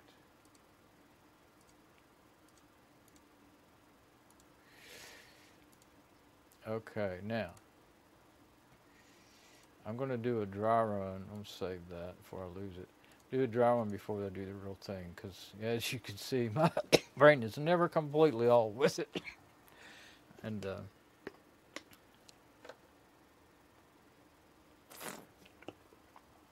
quick dry run. Well, it's not going to have a lot to write at all. One thing I'm going to have is whatever changes, a couple changes, and you know, I know I opened up Thunderbird. No errors. All right. Now we'll do the real thing. We'll look in it one more time, make sure it is going where I think it should. Oh, it's not going where I want it to. Even though it would have ran just fine, I want to go to... Now it'll take me there. I need to go to Theta's backup. Theta's ASRock PC. And directory Theta. That's where I have it. That would have put it on my main drive of my... I had a feeling, okay, it seems to be okay. I had a feeling there was something wrong there, and that's what it was. Backup Theta's ASRock PC, Theta. Okay, now it's already saved. Okay, do another dry run. Maybe that's why it was such a quick dry run, because there wasn't anything other file. It wasn't seeing any other files for it to write through. That would have kind of messed things up for me too. Wouldn't have been the end of the world, but would have mixed her files with mine, and that wouldn't have been good. I have my home Don set. You know, when I try to get the program files from the programs, I have them going to their own little separate backup. But then I have my documents, videos, so and so, all that going to the root directory of the USB. Okay, I was checking my stream. Ooh, slamming that mouse around too much. Okay, no errors. Let's kind of look through. I don't know. It looks like there may be some files that get written. There should be some. Okay. Now, backing up. Yeah, I believe there's files in all of them. Well, I mean, the machine's been ran enough. There should be lots of changes. Well, I'm backing up cache, but I don't care. I can always manually delete that stuff later. It's simpler to just say do it all, and then if there's stuff that's extra that you don't want one day, you can just go in there and manually delete them. Sometimes you just never know what it is you might be needing that you didn't back up. Like .ssh, appreciate, you know, the keys and all that stuff. If I wasn't backing up her whole home directory, I wouldn't get those. Wouldn't have got those. Their old machine has them. Well, I guess the new one does too, because actually the ones I have are probably wrong. I got some kind of error that I didn't quite understand about that when I tried to go. You know what I might have been? I don't remember what machine I was on. I tried to network something, and I got this ain't right. So actually, I don't want the private keys from her machine on this machine. I only want the public keys. That's what I would want. Yeah. So that might have been why I had that weird error that I didn't understand. No errors. Okay. 433 megabytes received. Sent 34.33 megabytes. Received 61.4 kilobytes. 6.25 megabytes second. Total size 42 gigabytes. 42.2 gigabytes. Well, I'm not sure what that actually means. Did it write 434, or did it only write 61 kilobytes? I think it only wrote 61 kilobytes. I think that's what it means. It went through 400 some odd megabytes, but it only wrote those kilobytes, which would make sense to what the way what I've actually done on this machine. The few changes I've made. I'll put that back like I would want it if. If it was going to be used. I think this whole operating system is going to have, I'm going to have to just, we'll see, but, well, it might, if I use that ASRock motherboard with a new processor, then I might be able to use this BIOS with the processor that's in this one. So yeah, this operating system might end up working. We'll see. I'm thinking it's all going to just be have to be blown away. We'll see what happens. Of course, that's if I have a power supply to run this thing. Or actually, I'd rather put it in another box because I don't like this box anyway. I don't like the box much, and I don't like that it has bad media card reader on the front. I think it got shorted out and blown out because I found a bunch of pins bent and touching each other, so I'm sure it's shorted out. Probably shorted the whole thing out. Lucky it didn't. Actually, it could have damaged the original motherboard, but it didn't. Well, I found it long after I put this board in it, though, and it didn't damage it that I know of. All the USB works, and that's what those are actually plugged into the USB headers on the board. Even though they're not actual USB, they run through the USB section of the board. I'm getting me a cough drop. Okay, let me think before I just... I'm fixing to shut it down, but let me think here. I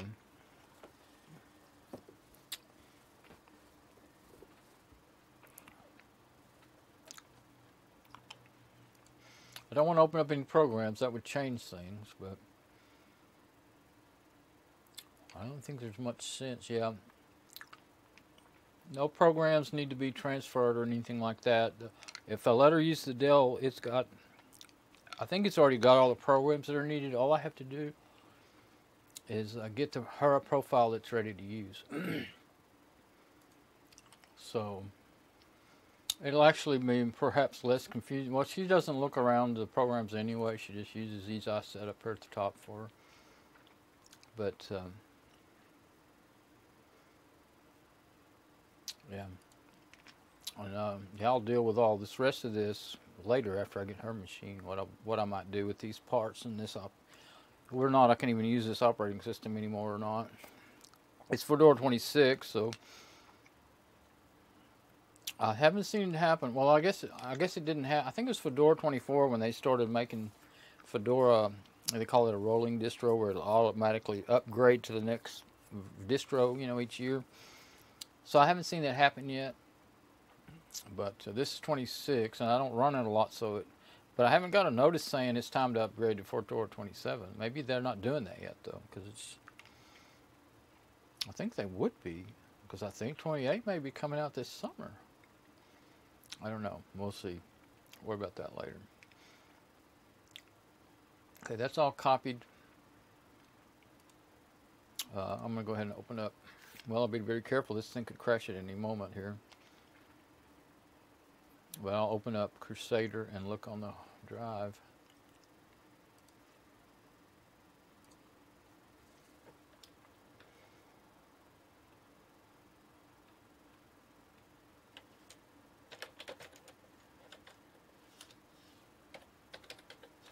There. 318. Yeah, see, that's today. Is this today? 3/8/18. Yeah, that's today. So yeah, that's where it all went to. So I should have everything.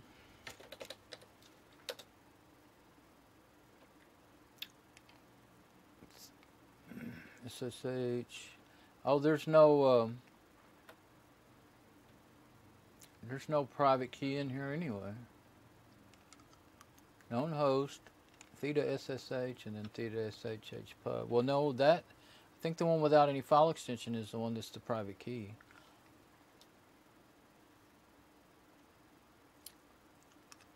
Well, I'm going to, not on this machine. I don't believe I ran that on this machine. If I delete it by mistake, it actually will do less harm than if I leave it. So I don't want that on there. That one would make me able to talk to her old machine if I ever wanted to. Log in without a password is what it would do. Okay. So let me get out of here before I end up, this thing decides to crash while I'm in it like this. So I don't want my Seagate drive to be plugged in if it crashes. Unmount. It's got me nervous now. Wait for it. I started to say, oh no, it's going to crash, but that was Fedora 14 that did that. It's not unbounded yet.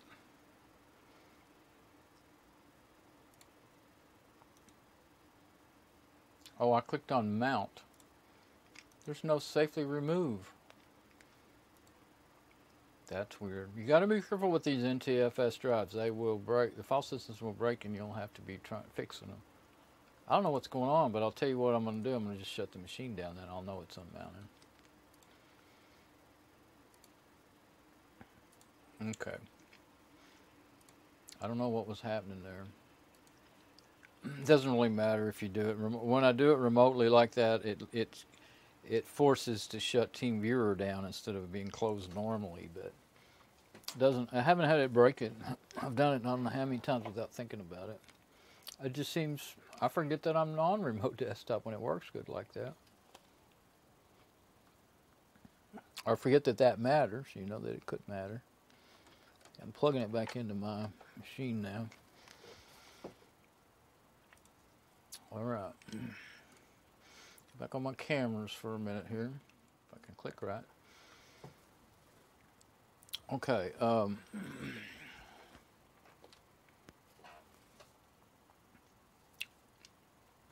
Look at my preview. I think what I'm going to do, I need a break. And I think I'm going to take me a little break for a little while. And then come back. And what time is it? Well, it's not super late, but it's almost 7.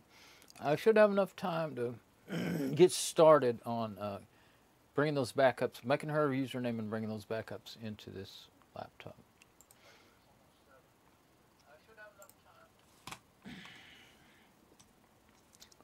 Okay. Yep, I think that's it. I think I'm going to go ahead and go now. And we'll come back in a little while, hopefully, if nothing ever else stops me from being able to do what I plan here this evening. All right, bye-bye.